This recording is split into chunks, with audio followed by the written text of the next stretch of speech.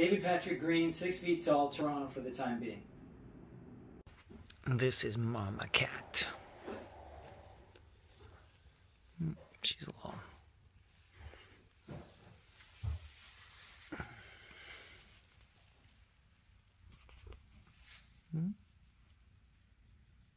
Hey guys, DPG here, and here is a little time saver that's also going to help you with your self-tape auditions.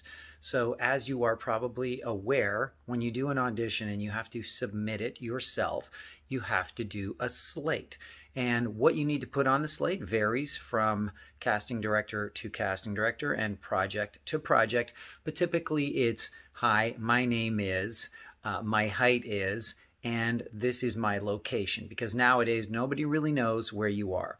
And yet you have to do this over and over and over for every audition, and it can actually become not only a bit monotonous, but it also takes quite a bit of extra time because you have to record it a second time, often in portrait mode instead of landscape mode, because maybe your background is really cluttered. It's really hard to find a wall or a room that's wide enough to shoot in landscape mode without it looking silly, you know, refrigerators and printers and all kinds of stuff in it.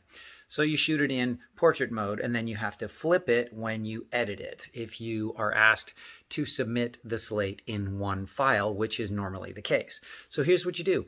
You shoot several slates with different types of wardrobe. So whatever the typical thing that you get asked to wear, or the types of parts that you play, whether it's a military person or a business person or an athlete or a gym instructor or barista or blue collar, whatever it is, dress in 3 or 4 different wardrobes, shoot the same slate over and over in these different wardrobes, and then you'll have a selection of slates to choose from, so you don't have to record it every single time.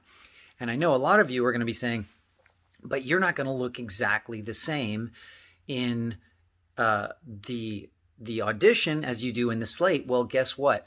That's not a bad thing. It's actually a good thing, because it shows a couple of different looks for you that otherwise the casting people wouldn't see. So they might think of you in the future saying, oh, you know, maybe David's not right for this part, but I really like the way he looks as a construction worker, as a police officer, as a whatever.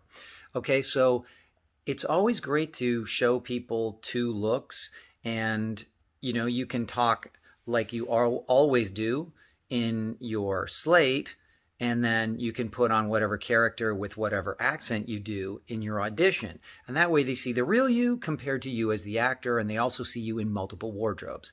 So shoot several slates in several different wardrobes, and then you can just add whichever slate you want, and you won't have to go to the trouble of shooting a new slate every time, and you are showing multiple versions of yourself that casting directors and producers and directors wouldn't otherwise see. I hope this was helpful. If so, please like, subscribe, share, and click the bell for notifications for more videos like this.